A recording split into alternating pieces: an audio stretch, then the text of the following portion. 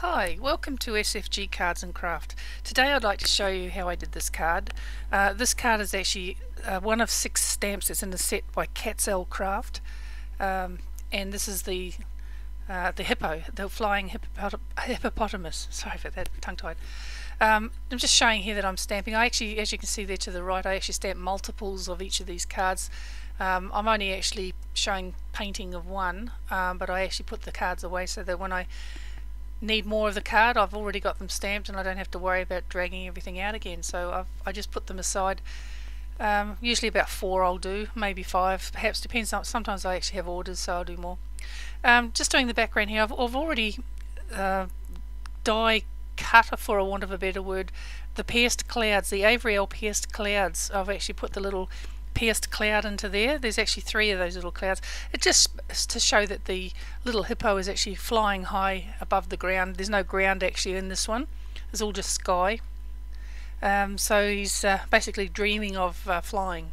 It actually reminds me of a movie that I think Disney put, or might have been Warner Brothers put out when I was only a little kid, and it had it might have been Fantasia, which was a Walt Disney movie, and it had this little ballerina type flying hippo. I think it was flying anyway, and that sort of reminded me of this, or should I say this reminded me of that. But anyway, here I'm actually still working on putting the background in. I'm not trying to get a nice smooth even sort of flat surface with the clouds, also with the sky, because there is clouds sort of obviously there in a distance and they would be lightening the sky in patches. So I'm just showing that the sky is blue. He's flying up in the sky, so that's pretty obvious I think by what I've done there.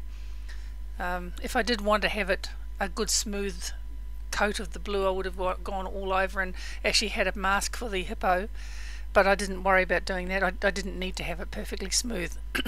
And what I'm doing there is I'm just going over the clouds, because some of the clouds did actually get some of the blue, the salty ocean, into them. And I'm just going with my water pen and just getting rid of the colour out of them. It's easy enough to do, you just have to dampen it and then just blot it off. And the 2 colours I'm doing is pumice stone and black soot. And there's also antique linen and blueprint sketch. I'm really liking this blueprint sketch. I only discovered the colour of it actually only on one of my cards that I've just done recently. Up until then I'd never even used it, but I'm really enjoying this colour. I've been putting it into this is actually one of the 6 cards that I've worked on, and I've put it I think into every one of these cards so far. Pretty much every card that I've actually done since I discovered the colour, I've actually put this blueprint sketch in. I've also gone through my boxes that I've got my distress inks in, and I've found there's a few more colours that I've never really used. Barn Door is one of them, and that's quite a nice sort of deep red colour. I might actually use that in some of them later on too. And there's a few other colours that I haven't really used in any of my videos. Anyway, covering the whole hippo here with the pumice stone, just like a fairly even coating for now. I haven't done the wing. The wing I actually come in and do that one later on. That's where the blueprint sketch comes in. I decided and I also used blueprint sketch on the eye. I put a little blue eye, pair of eyes in there for him. Not sure if it's a boy one or a girl one. It's hard to tell. I do put a flush cheek on it later on though, so it could be any one or the other. And just putting in a little bit slightly darker there, bring in a bit more colour.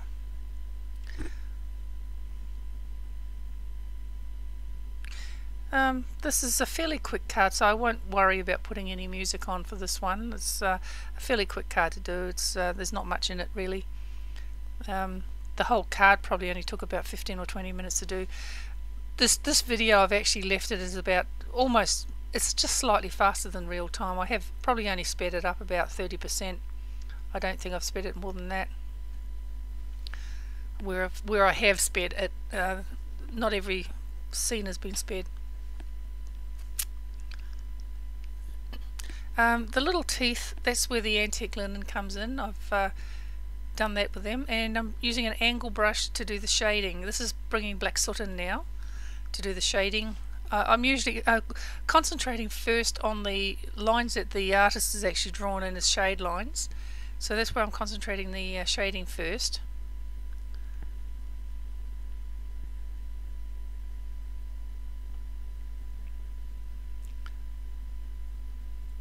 be having a bit of problems there, sorry. A little bit of a hair probably attached to the brush.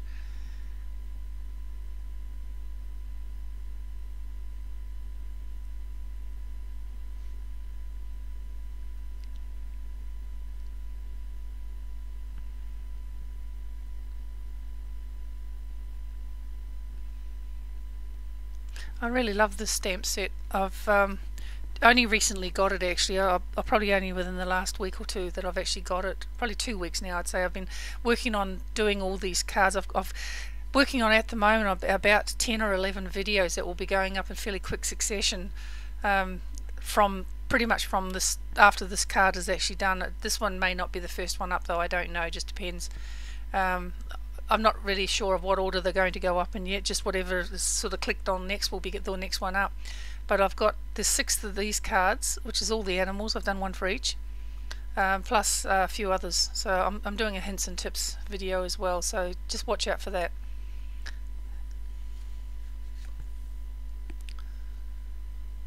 And just a little bit of shading there, just below the top lip, sort of a little bit more on where the artist has actually indicated the shading to be. I think on this one also I actually put pink toenails on the little character, but really it's really hard to see because the little toenails are so tiny. But the pink would probably be the worn lipstick, I would say. That's the colour I'm usually using when I'm doing pink on cheeks and things like that, so I would expect that that's what I've actually used here.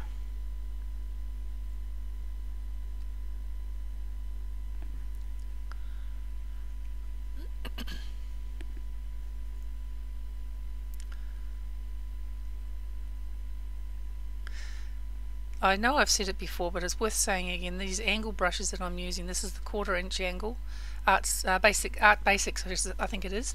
It really doesn't matter what brand you use, but this is an Art Basics one. This is the ones I can actually get locally here. It's one of my favourite brushes, I guess. Because I've been doing folk art in the past, this is probably one of the most brushes that I've ever used. I've worn out so many of them, but nearly every week I was actually buying one of these brushes when I was going to my art classes. But of course I haven't been to art classes now for quite a lot of years. I think I've probably learnt just about everything I can from my teacher. In fact, she's got me over there now helping out with teaching on occasion, so when she needs a bit of help she just calls on me and I'll come over and help her. Okay, just putting a bit of more shade on. I'm leaving a bit of a highlight patch on this one to indicate that it's sort of flying and that there's a bit of light shining on half on its side and the rest of it's in the like in the dark sort of thing. So it's sort of probably like it's soaring, I guess, like it's turning. I'm not really sure. I mean, I'm not really into those flying sort of details and things, so I'm not sure what you'd call it. But anyway, there's that I think was worn lipstick, I think, coming on there. I don't think that was the picked raspberry. Worn lipstick, I'd say.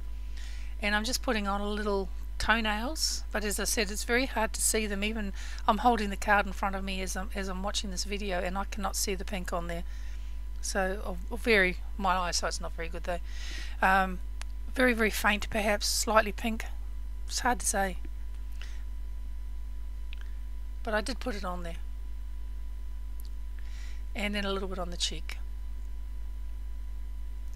But I didn't dry brush, I don't think, the cheek.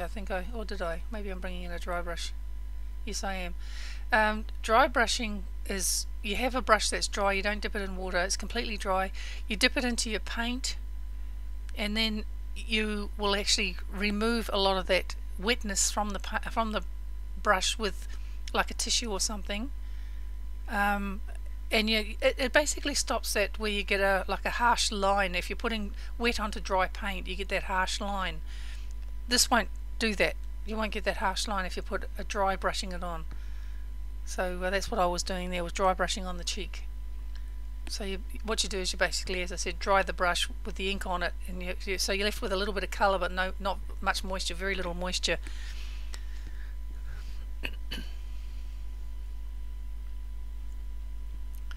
And I'm not sure what I was quite doing there. Maybe I'd gone over something I shouldn't have. Okay, bringing in the blueprint sketch now for the wing. It's a shame that there's only one wing shown in here. And this little guy would be a bit like a bumblebee, where they say a bumblebee should not be able to fly because of the size of his body and the size of its wings. It should not be able to fly, but they seem to be able to fly quite well. One of those what do you call it, mistaken things that they say they shouldn't be able to fly.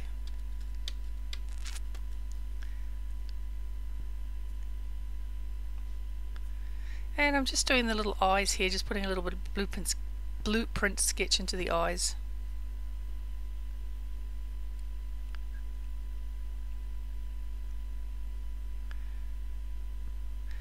You notice that I actually took some glasses off there. I actually had my reading glasses on, but they're actually an old prescription.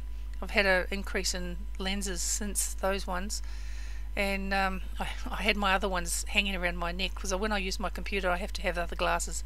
Anyway, there's the panel done. It looks like I've already done the spectrum Noir on the clouds. I've shown that on every one of these videos that I've done so far. Avery, Elle, that's the stamp set that I actually used. Put the word celebrate and the happy birthday from Avery, Elle. And on the top I've got Chase Your Dreams. That one came from that one there, Kimmie, Kraftin Kimmie stamp set, and it's got that Chase Your Dreams written on it. And there's the card. I hope you enjoyed this, and if you did, please subscribe and also click the like button. Thank you. Bye bye.